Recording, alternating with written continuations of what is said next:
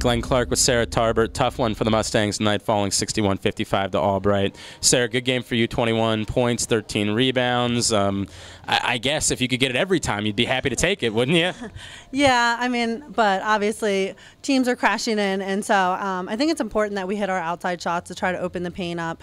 We got kind of a slow start again tonight, and we fought back, but unfortunately we weren't able to hold on to that lead. It seemed like, and you say that you guys fought back in the first half. You fell behind by 9, and it seemed like it was just a struggle to get over the hump a little bit. For a little while, you were right there. You're trailing by 1, but it just seemed like nobody was really able to get that basket to sort of get things going the other way. Yeah, I think we got a lot of momentum, and we took the lead, but then, you got to give it to Albright. They came down and hit big three-pointers when they needed them, so they definitely got the momentum shift they needed at the very end of the game, and we just weren't able to convert. Sara's a senior and a leader for this team. You lose the opener in conference play. Now you got to go on the road for a couple of tough games. What's your message to your teammates about what's ahead?